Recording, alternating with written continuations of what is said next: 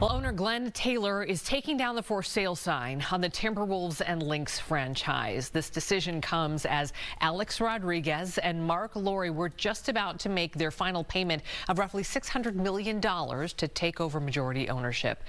Rob Olson joining us live now. Rob, the pair today calling Taylor's decision seller's remorse. This one has a lot of people talking today. Yeah, it does, and it sounds like he does have a bit of seller's remorse, although Glen Taylor says he does not. He's kind of got mixed messages out there. You know, the hunt is on here for an NBA title, which is very exciting. The hunt is not on for a new owner here, as Glen Taylor says he's going to keep it, that this done deal, this negated deal is just business, but there's a lot of questions about that. Whoever wins on Friday night in Denver will go into first place in the Western Conference with 9 games to go. We caught John Krasinski at MSP Airport on his way to Denver for a huge game.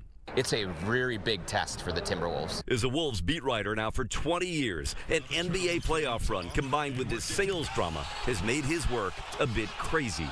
Yeah, it's chaotic right now, and it's only going to get more chaotic as the steps in this process play out and the two sides go back and forth against each other. It was nearly 3 years ago when Glen Taylor seemed so thrilled to be selling the team to Marc and Alex Rodriquez for $1.5 billion. Considering Taylor paid $88 million 30 years ago, it's an unthinkable profit. It does tell me that he has lost faith in Marc and Alex Rodriquez to be the owners. Is that fair or not? That I don't know. Well, I don't think I have seller's remorse. I just think that right now things are going well. In an interview on WCCO Radio, Taylor said he had already given and Rodriquez an extra month extension. Now he says the Wolves and Lynx are no longer for sale. and Rodriquez insist they have met all the deadlines and in a statement called it an unfortunate case of seller's remorse that is short-sighted and disruptive to the team and fans during a historic winning season. While Taylor said this is just business, he also clearly loves being the owner. But I think the way we're going and the way we're running the team now and the people we have in place and everything, it's going very well, and I don't want to disrupt it.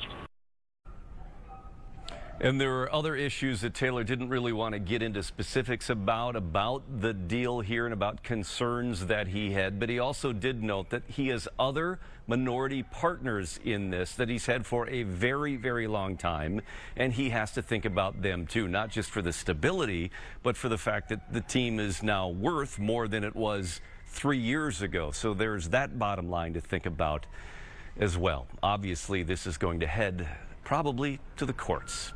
Live at Target Center, Rob Olson, Fox 9. All right, Rob, thank you.